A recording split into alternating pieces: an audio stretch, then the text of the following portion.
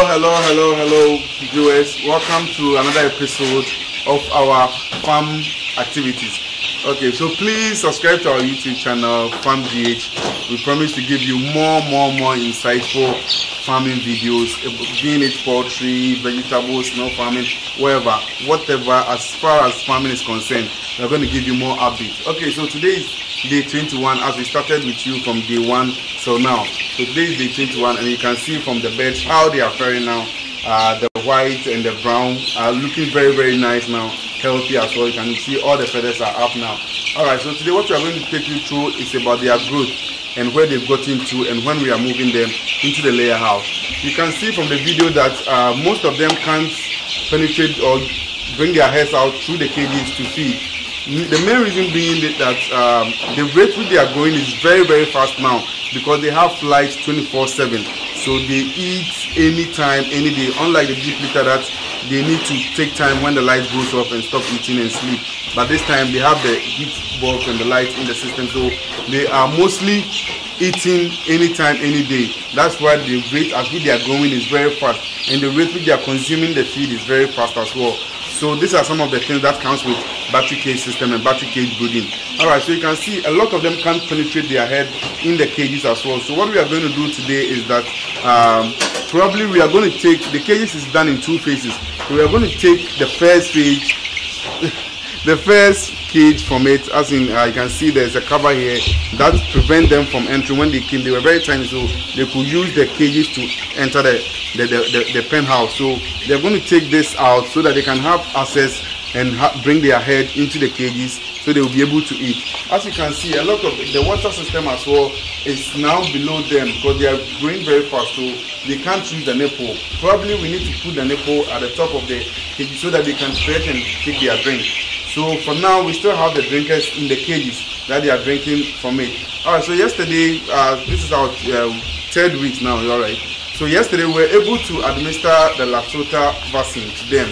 And today they are on vitamins, as you can see in the drinkers, that the water is looking different from the normal water we know in the houses and in the poultry house as well. So it has a yellowish color, which tells you that they are on vitamin now. Right after the vaccine, they are on the vitamin, taking the vitamin so that they will regain their strength, and any complication that the vaccines come, they will be able to adjust to that.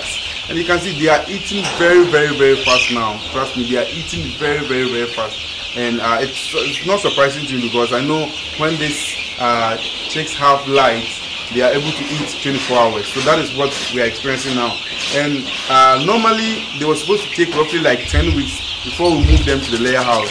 But at the rate which they are growing, it probably might be 6 or 7 weeks that we might probably move them into the layer house. And as we promised, we are going to give you more insightful updates on their well-being, so their point of laying.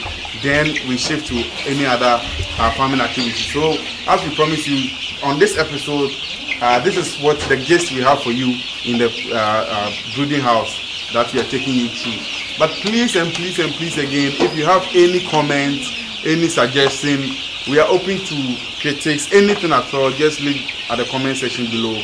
We are going to respond to that and give you more insightful updates. And as well, if you want our contact or anything, you can check us out on social media handles, FarmGH, being it Facebook, Instagram, wherever we have our social media platforms running. So you can contact us if you want any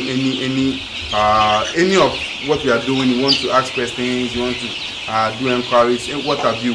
We are going to take you through. Yes, and we are sponsored by L&J Farms.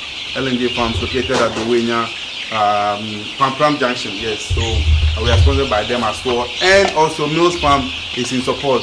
They import their old chicks and do vaccines as well and brood as well. Alright, so please subscribe to our YouTube channel for more updates, so that we grow with you and we give you more insightful updates. See, the heat here is too much, but trust me, it's for the best and for them. So you can see as it started raining, so they need more heat to just adjust to the weather conditions. Alright, so keep it locked. Subscribe, please. Subscribe to our YouTube channel. See you in our next episode. Bye. Subscribe to Farm GH TV. Keep it locked.